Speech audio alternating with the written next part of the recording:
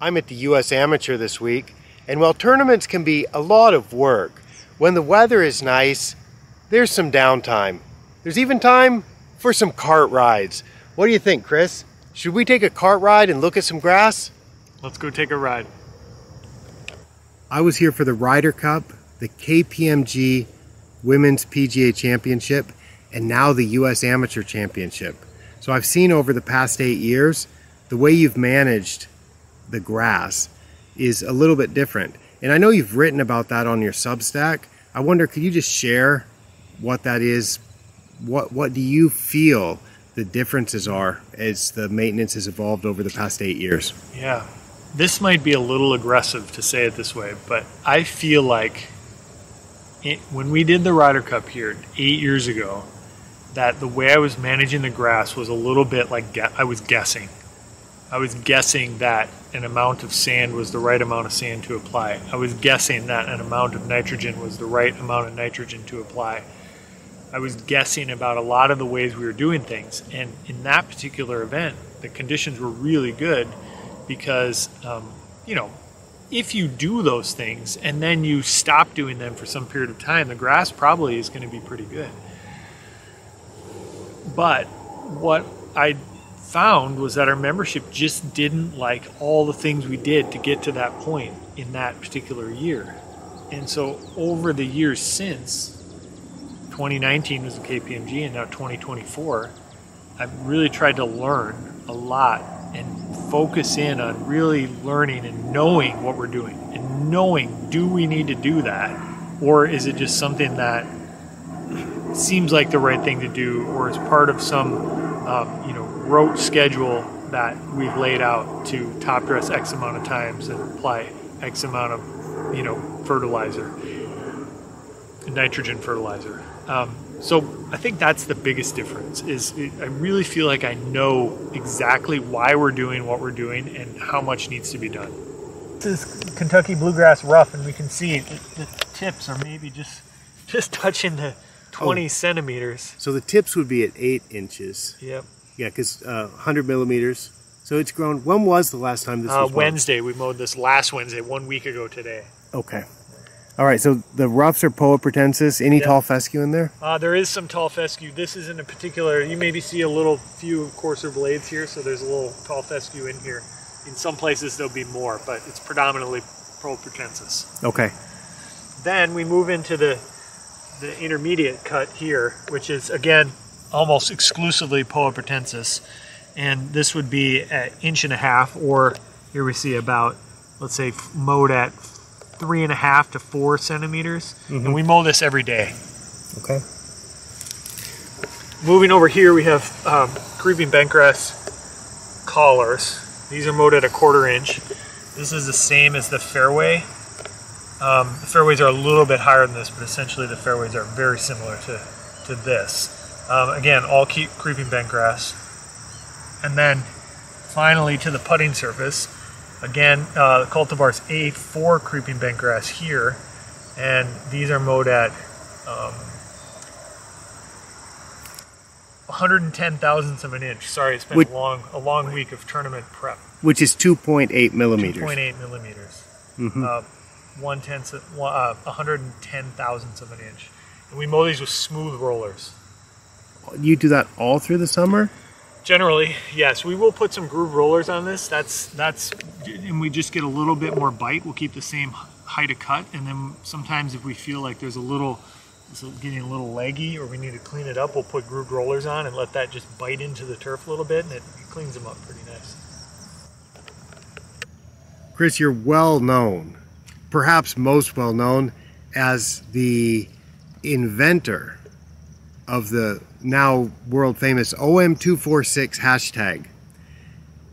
Just a couple of days ago, you came up with another one, not on your own, but as part of a collaborative effort, perhaps helped by ChatGPT, with what we're calling Turf GvX, growth versus expected. You've been using this for a while. Can you explain what that is, how you're so good at coming up with hashtags, and why this is something that people could put to use? I'm not sure why I'd be good at coming up with hashtags. Maybe it's hereditary. My sister's a content creator, and so she's good at that sort of thing. So maybe I have a little bit of that in my blood. But we did come up with that, and growth versus expected is really sort of this new lingo that you're sort of unleashing for the turf speedo, or the growth ratio. And the idea is that there's an expected amount of growth that comes from, or that you would typically have because of the weather. And then there's the actual amount of growth that you have. And you put them into a formula, and it turns it into the GvX, which is the growth rate versus the expected growth rate. And we've been using that for 2 years here at Hazeltine. And what it's allowed us to do is really dial in these surfaces to get the exact growth rate that we want to produce the types of conditions that we want to have.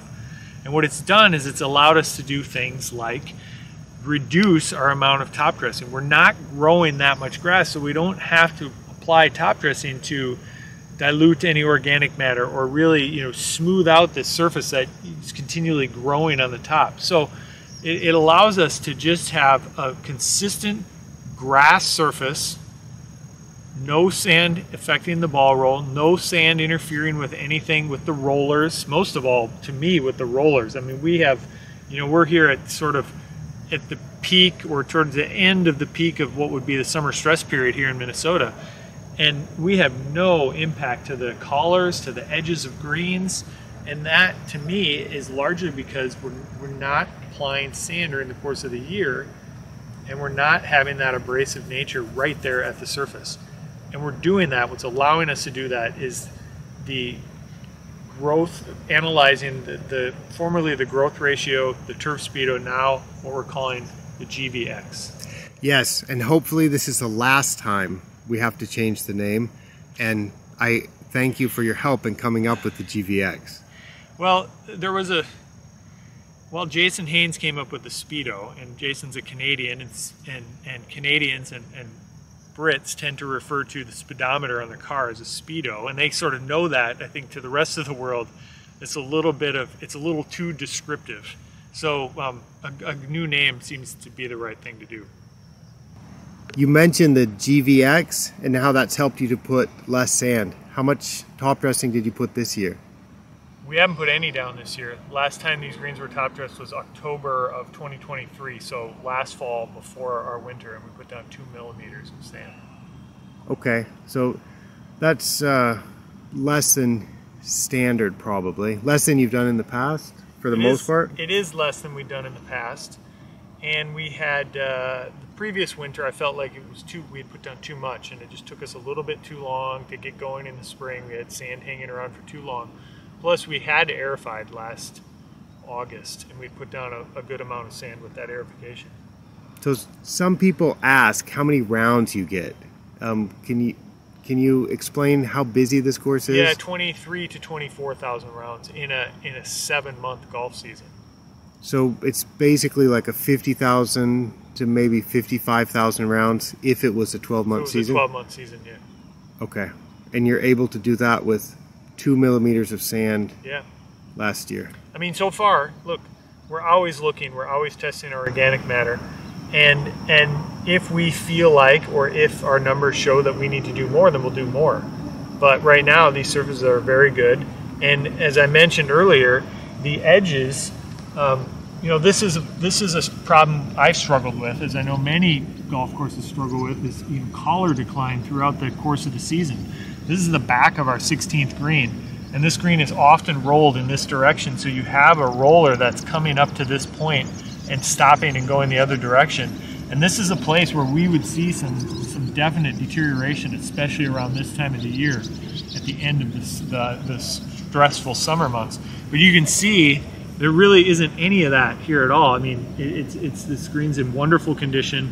It's perfect grass, edge to edge, and I really believe that comes not from continuously applying top dressing, but applying top dressing, then letting the grass grow up and letting it be just a nice, good grass surface throughout the season. Am I supposed to look like I'm driving? Are we pretending that we're driving? Yeah, it's a cart ride. It's a car. Oh, okay, I'll say car. Okay. Well, Chris, thank you so much for the car ride. I really learned a lot. Appreciate it. Where did we go? I don't know. One of my favorite things about working at tournaments is doing really important jobs and operating very expensive equipment while being extremely sleep deprived. You know, you're really highlighting the safety of all these tournaments, the safety factor. I hope nobody from OSHA is watching this video. Thanks a lot. Thank you. All right, you're measuring the rough. Yes, this is Kentucky bluegrass rough predominantly. What are you measuring? I'm measuring the rough. Start on the 0. Well, what do you mean? But Well, this isn't centimeters, so I was confused. Come on. Okay. Well, we should delete that part. No, let's keep going. Okay. Okay, so